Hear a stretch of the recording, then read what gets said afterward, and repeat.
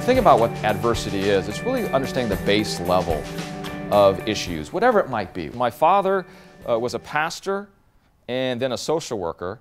And as a social worker, he would take in general assistance clients. And what he would do is the general assistance client would come in, and he'd take him down to the place where you'd register and you'd get a place to stay. But this time, John was saying, well, where's your client? And my dad was saying, well, it's me.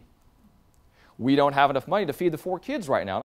So that's when we got on welfare.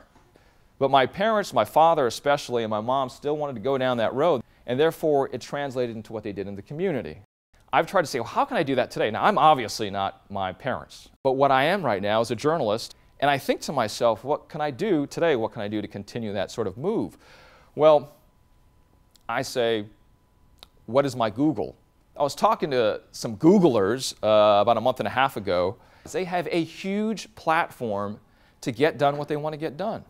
I thought to myself, what is my Google? And my platform, I try to use the fact that I work for CNN Worldwide and all of its networks to contribute and pull resources together for the community service areas that I care about. So for instance, I serve on 2 boards, one of which works on just affordable housing. For 20 years they've had success. The second place is an organization that has helped the homeless for 35 years. Now, would I have had access to those boards otherwise? I don't know, but I'm certainly leveraging my platform right now to make the largest impact that I can. This is what I spend a lot of time. This is my main job. This is journalism. This is the big plant in my life. And I feed it, and I fertilize it, and I put water into it every day.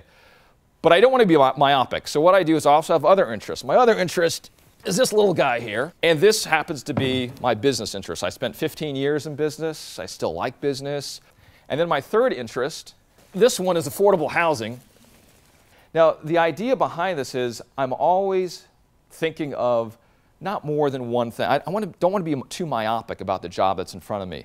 Because there could be someday I turn around when this one gets taken away from me, or it no longer is enriching for me, and I have nothing. And so watering plants for me is so important because of that, because I know that I've always got these others that I've been nurturing and developing over time, because I only have a certain amount of water. For instance, I'm going to be in Ghana in February. My idea there is to work for Habitat for Humanity for 2 weeks and build affordable houses.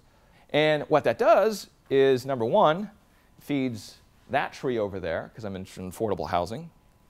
And it also, at the same time, helps this tree here. Because as a journalist, I need to understand what's happening on the continent of Africa, and I'm actually going to tell a story at the same time. There's lots of things that you can do in community service that help all of your interests all at the same time, and you get the most out of it that you can. Thanks a lot.